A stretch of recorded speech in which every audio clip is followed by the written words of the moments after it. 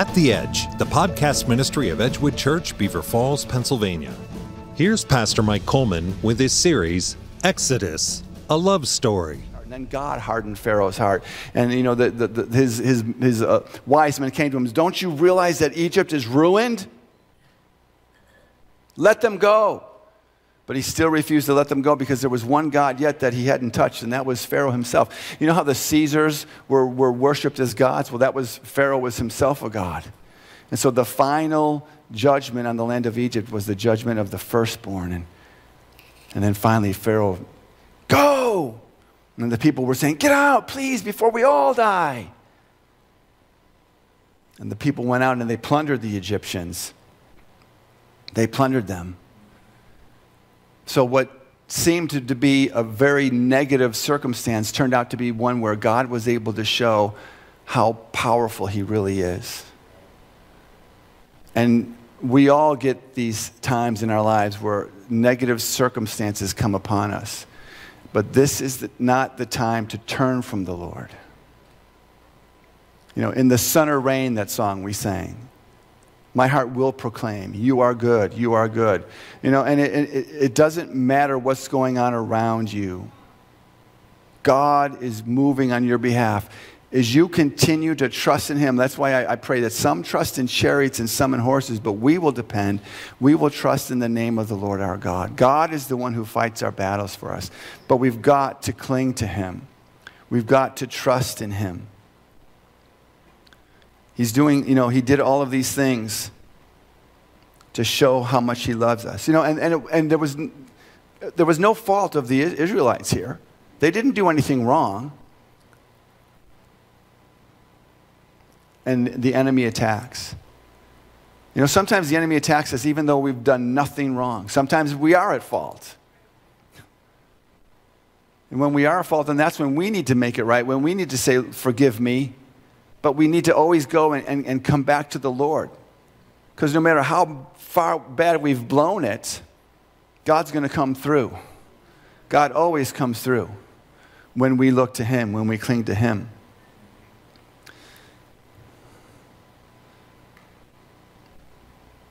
See, he does all these things to show us how much he loves us and because he wants us to believe in him. He wants you to believe that he can do it. And he wants you, in essence, to return love to him that he's given to you. That's what he's looking for. You know, I remember when Bruce Almighty first came out, and I thought, how blasphemous, terrible. Who would come up with such a movie? And I thought, well, I should probably watch it so I can, you know, critique it. And I found that there were some really good parts in that movie. And I found that when Bruce, who now has all the power of God, is trying to make, I can't remember her name, love him again, he says, well, how can I make her love me? He says, welcome to my world. How do I get people to love me? They have free will. But know that everything that God is doing, he is wooing you because he wants you to love him for who he is. Because he's greater than every other God. And when we really trust him, he can do things that in our power, you know, in our power we'll mess it all up more terribly. We'll just make matters worse. But when we truly look to God and we trust him, he can turn things around. So after all that takes place, God is saying, listen, I want you to remember. You know, this is a good thing. And, you know, in 1 Samuel 7, when the Lord moves on Israel's behalf, Samuel sets up a stone and he calls it Ebenezer. He says, you know, and that stone was, hitherto has the Lord helped us. In other words, when you look at that stone, I want you to remember what I did for you. And God caused the children of Israel to remember. And in Exodus 13, 3-10, it says, then Moses said to the people, remember this day. Now, remember, you know, when they finally were delivered out of Egypt, and all of them, they sent them out and they plundered the Egyptians. They went rich, actually, because they plundered them. They just gave it to them. Here, take it and go. And so he tells them, remember this day in which you came out of Egypt, out of the house of slavery. For by a strong hand, by a strong hand, the Lord brought you out from this place. You know, and that's what it takes. It takes a strong hand to deliver. See, we're not strong enough to deliver, but God is. No leavened bread shall be eaten. Today, in the month of Abib, you are going out. And when the Lord brings you into the land of the Canaanites, the Hittites, the Amorites, the Hivites, and the Jebusites, as he promised, which he swore to your fathers to give you, a land flowing with milk and honey, you shall keep this service in this month. 7 days you shall eat unleavened bread, and on the seventh day there shall be a feast to the Lord. Unleavened bread shall be eaten for 7 days. No leavened bread shall be seen with you, and no leaven shall be seen with you in all your territory. You shall tell your son on that day, it is because of what the Lord did when we came out of Egypt. You know, do you have things in your life that you can say, I can look back and say, this is what God did in my life. This is what God did. It's because of what the Lord did when I came out of Egypt. And it shall be to you as a sign on your hand and as a memorial between your eyes, that the law of the Lord may be in your mouth. For with a strong hand the Lord has brought you out of Egypt. You shall therefore keep this statute at its appointed time from year to year. And I can tell you right now that today the Passover and the Feast of Unleavened Bread together are the oldest and the most continuously celebrated holiday on the face of the earth. That the Passover and the Feast of Unleavened Bread have been celebrated for over 3,500 years. And they're still doing it today, commemorating what happened. Now, a lot of them don't even believe it actually happened, but it did.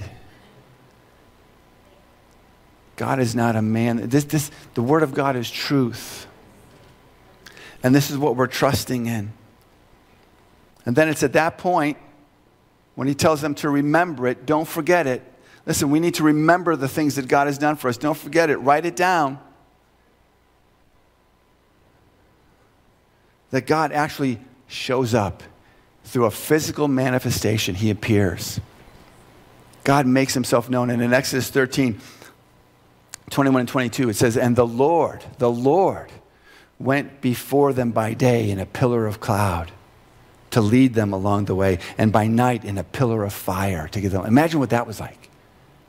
There was a pillar of cloud by day and a pillar of fire by night going before them. Wow. That they might travel by day and by night. The pillar of cloud by day and the pillar of fire by night did not depart from before the people. So God says, here, I've come for you, and now look, I'm here for you. I'm showing you, who I am. And in Exodus 14:19 it says, and then the angel of the Lord who was going before the host of Israel moved and went behind them, and the pillar of cloud moved from before them and stood behind them. And so the angel of the Lord is oftentimes considered a theophany, like Jesus was probably there with them. Imagine that. Because at first it says, and the Lord went before them by day, and that says, and the angel of the Lord. But the angel of the Lord is a term here for a theophany, an appearance of God. And in the book of Numbers, this pillar of cloud, it's oftentimes just called the cloud. And it gives the impression of a canopy-like appearance. And that's going to come into play a little bit more when we look next week a little bit more into what the betrothal and the marriage process was with Israel and how it's all going to be lived out right here in the book of Exodus. So he's courting them. And the purpose of the pillar was to watch over the Israelites and to guide them into the promised land. God was going to go with them. God goes with you. He goes before you. He goes behind you. He's with you by night. He's with you by day. He's always with you. He says, I will never leave you nor forsake you. Cling to me. Don't turn from me. Hold on to me. But God wasn't finished yet displaying his power to the Israelites, was he? After the plagues. He was about to totally annihilate his rival. Wow. And he gives them another command. Listen to this in Exodus 13, 17, and 18. It says, when Pharaoh let the people go, God did not lead them by the way of the land of the Philistines, although that was near. For God said, lest the people change their minds when they see war and return to Egypt. He says, I don't want them going back to the rival. But God led the people around by the way of the wilderness toward the Red Sea. And the people of Israel, listen, this is what it says. They went what? They went up out of the land of Egypt, equipped for battle. So here they are. They went up, and now they're out of the land of Egypt. And you think, whew, we're away from that. Because, Egypt was the most powerful army in the world at that time. They were the greatest power in the world of that day. And God delivered them And so now they're out of Egypt until you get to chapter 14, verses 1 and 2. And he says, all right, then the Lord said to Moses, tell the people of Israel to turn back. What? What? We're free from the trouble, and now you're telling us, wait, go back that way? Tell the people of Israel to turn back and encamp in front of Pi-hahiroth, between Migdol and the sea, in front of Baal-zephon, and you shall encamp facing it by the sea.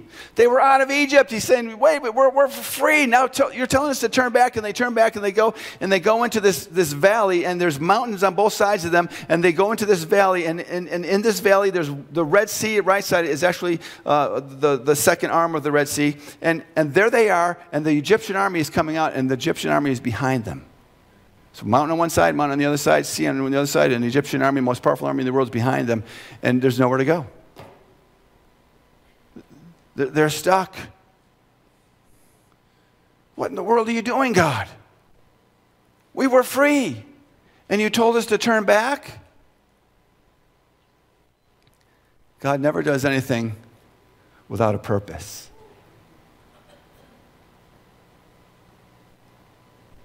He never does anything without a purpose. I remember very clearly what God did in my life when he told me to turn back. Because he wanted to destroy all the rivals and all the gods in my life. This was in 1982. I was in Youth of the Mission. And Suzanne and I had become very dear friends. I hadn't yet asked her to marry me, but I was going to. But she was going to go on an outreach, and she was going to go to Spain for the entire summer of 1982. They were having a major outreach at the World Cup games in Spain. And I think most of the time she was in Barcelona or Valencia. She was there for 10 weeks. And I was back in New Hampshire thinking, well, what should I do? And the Lord said, turn back. Go back to Illinois. I said, what? Go back to Illinois? Because if you know my testimony, the last time I went back to Illinois, I lasted 2 weeks, and then I fell, and I was getting high with my brothers again. And I just couldn't seem to stop getting high. And the Lord says, I want you to go back because I want to show you how powerful I am. There were two major gods in my life as a young man. The one that I already mentioned was marijuana. The other was pornography. One Suzanne knew about, the other one she didn't know about. I wasn't going to tell her about that one. But the Lord said, I'm going to take you back to Illinois. You're going to be there the entire summer, and you're not going to fall. And I'm going to keep you, and I'm going to protect you, and I'm going to strengthen you. And I'm going to fill you afresh and anew with my Spirit. And I was afraid. Because I wouldn't have any friends around me. I wouldn't have my YWAM people around me. I would be isolated. I would be all alone back in Illinois. And unbeknownst to me, Suzanne was saying, this is the test. If he goes back to Illinois and he blows it, I can't be with him. I need someone that I know is going to serve the Lord. She didn't tell me that.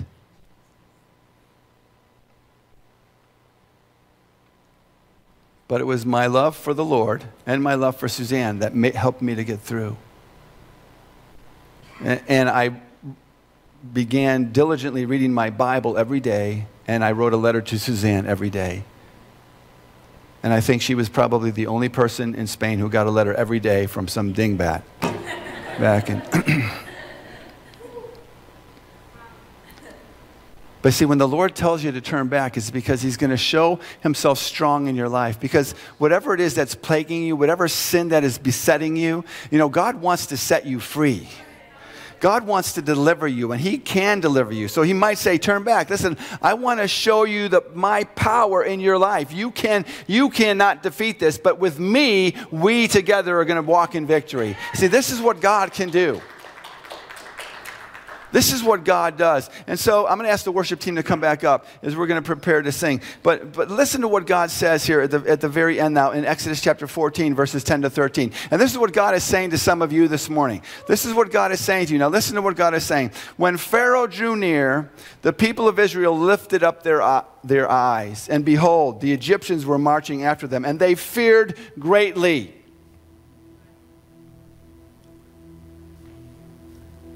And the people of Israel cried out to the Lord. They said to Moses, "Is it because there are no graves in Egypt that you have taken us away to die in the wilderness? What have you done to us, bringing us out of Egypt? Is not this what we said to you in Egypt? Leave us alone that we may serve the Egyptians?" See, God wasn't done.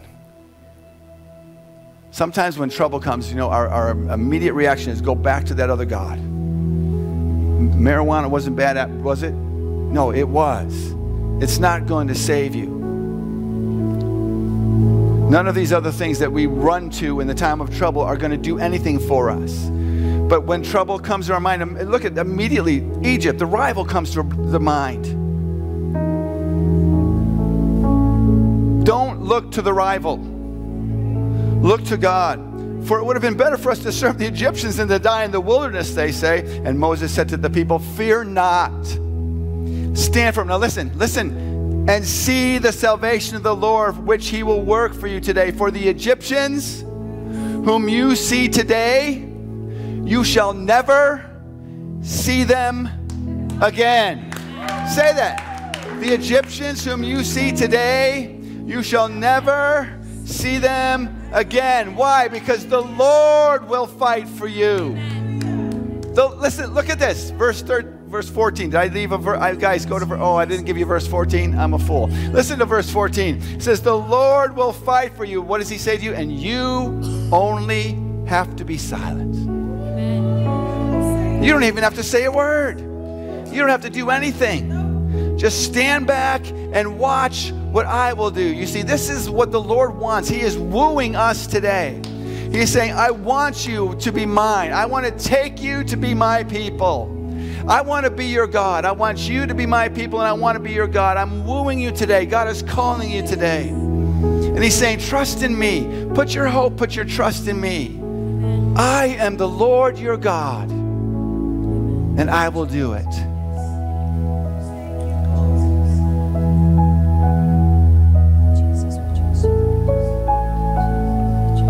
Are you in love with the Lord today?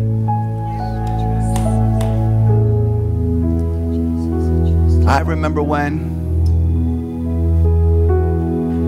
all I knew to do was sing your name. I remember when I couldn't wait to tell someone.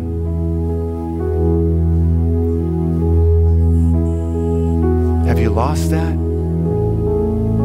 Well, let's cry out to the Lord today and tell him, Lord, I love you. And if we've forgotten to trust in him, tell him, please forgive me. If we've run to that other God or that other thing that we cling to in time of trouble, say, I'm sorry, Lord. Yes. I'm going to lay that down, and I'm going to trust in you because he loves you so much. Let's tell him this morning that we want to fall in love with him again. Father, I just thank you and praise you for your faithfulness. I thank you that you are God, that you are the deliverer, that you are the redeemer, that you are the one who takes us to be your people. So God, move by your power and by your spirit, and let faith rise in our hearts to trust you and to believe in you as we look to you, Lord God. Let's all stand and let's sing this together.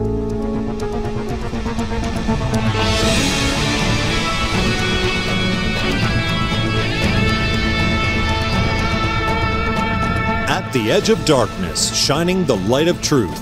Please visit attheedgepodcast.com for more episodes and information.